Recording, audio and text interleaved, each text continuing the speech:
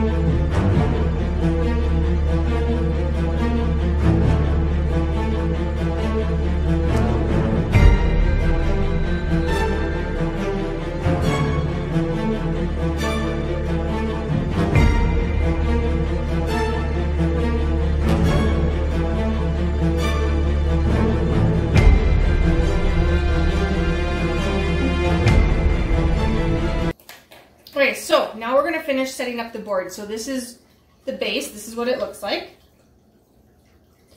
So these 3 tokens here are going to be placed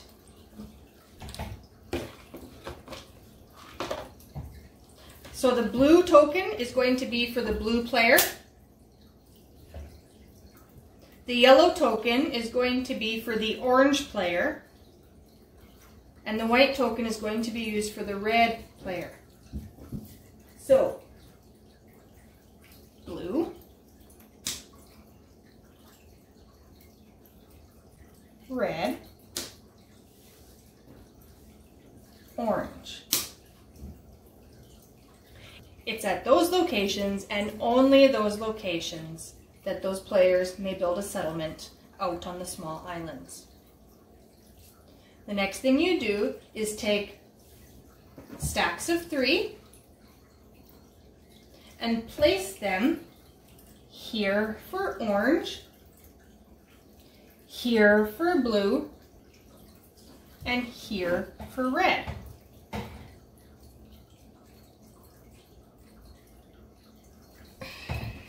Each player then takes a settlement and places it on their stack. So I am blue, so I'm going to place this settlement on my stack.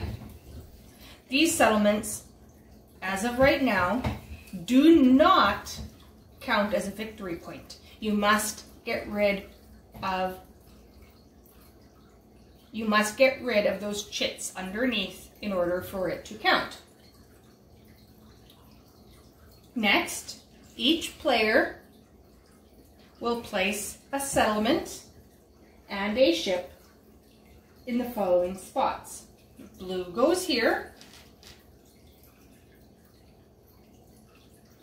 red goes here, the boat goes here, and orange goes here. We each will get to build 2 more settlements anywhere else on the main island, but these are the starting spots. The goal of the game is to build a shipping route straight to your settlement with the Catan chips. Once you get to that location, you may build a settlement, but you don't have to. Then you'll keep going.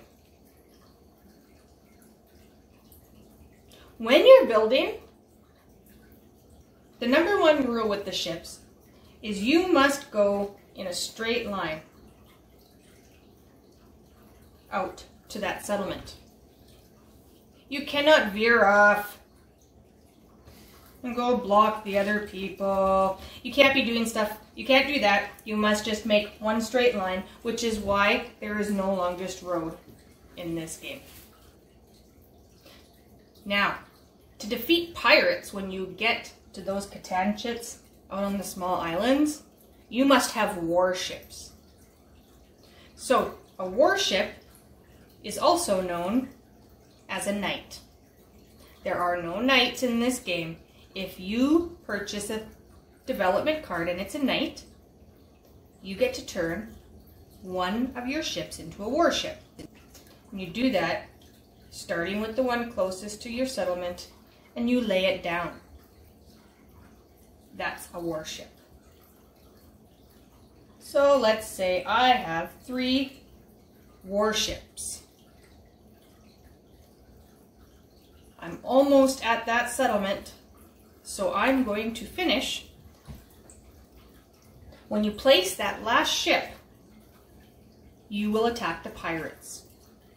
The pirates own that settlement as of right now. So what you'll do is you will roll for the pirates 5. So pirates have a strength of 5. I have 3 warships. That means I lose. I lose 2 boats, 2 ships. Let's say I had rolled a 2. The pirate's strength is 2. I have 3 warships, therefore I win, and I will remove 1 Catan chit from the settlement. I will have to do that 3 times until that settlement is sitting on the board. Once that settlement is sitting on the board, it now counts as a victory point, and that's how you win the game. To win the game, you must own that settlement, so get rid of all those chits underneath, plus you must have 10 victory points. So those are the 2 criteria. I'll get somebody to put this back underneath the settlement. Another aspect of this game is the pirate ship. So if we roll 7s, there's no robber in this game. There's also no real pirate ship. What happens when you roll a 7 is you still discard up to half of your hand, and you get to steal a resource from any player. The pirate ship, every time the dice are rolled, you take the lowest number. If it's a tie, doesn't matter, and you move the pirate ship that many spots. So in this case, we would move him 1. When the next player rolled, again, he would move 1. If the pirate ship happens to land on a water hex where you have a settlement, a battle takes place.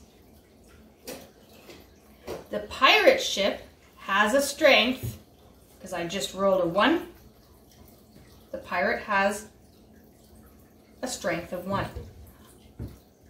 I'm going to, here, you know what, I'm going to move him here so it makes more sense.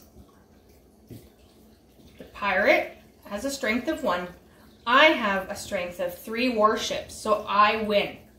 If I win that battle, I get to choose 1 resource from the bank. Let's say the pirate rolled a 6. I would lose. Therefore, I would lose 1 resource card plus a resource card for every city I own. So if I have 3 cities on the board, I would lose 4 resources. So cities in this scenario kind of count against you if the pirates defeat you. Development cards are important because you need the warships, aka the knight cards. Let's stick this back in the middle. The only extra victory points come from Harbor Master, and that's only if you have the Traders and Barbarians expansion, which we do. So again, how you win this scenario is by taking over that settlement, so making sure all the Catan ships are gone from underneath it and it's based on the board, plus having 10 victory points.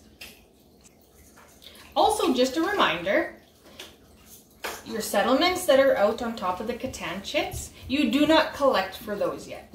So for blue, if a 10 was rolled, I do not collect a brick. Once I have defeated the pirates 3 times and those 3 Catan chips are gone, then I can start collecting. I think I covered everything. If I haven't, we'll stop the game and we'll explain as well.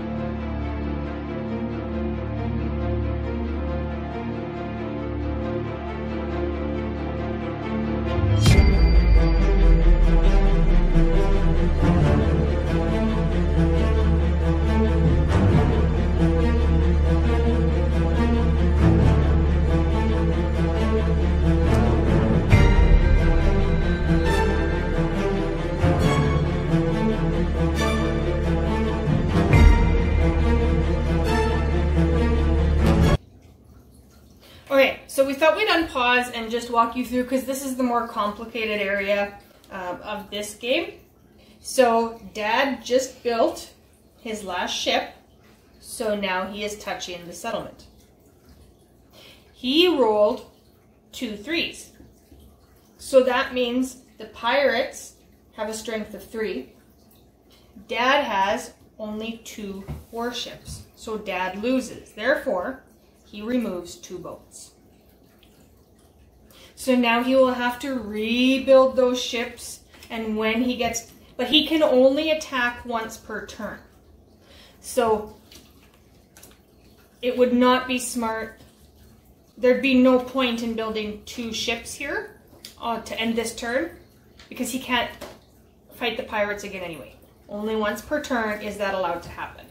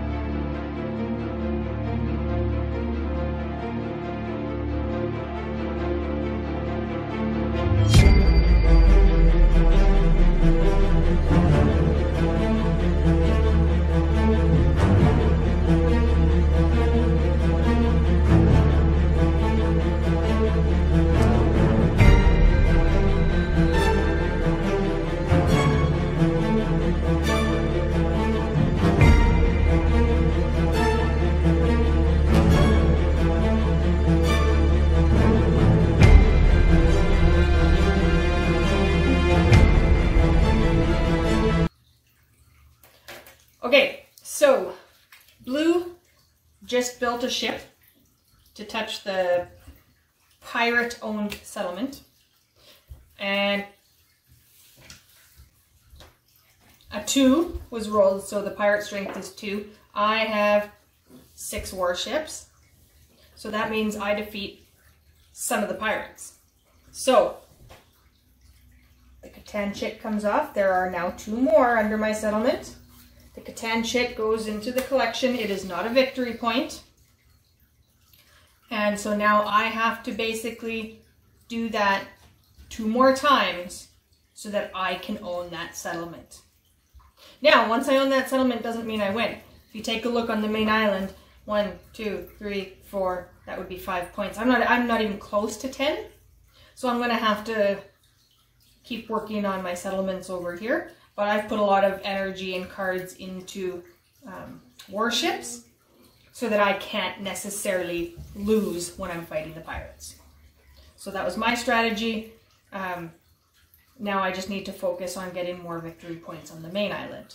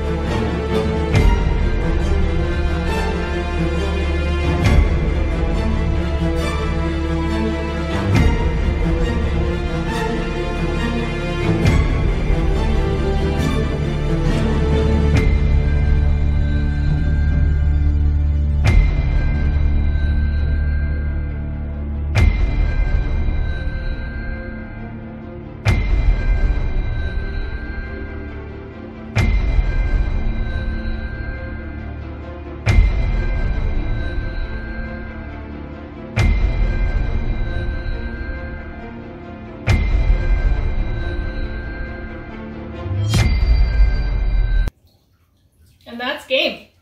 You won with 11. So, Blue won. This is the second. We've played 2 games today.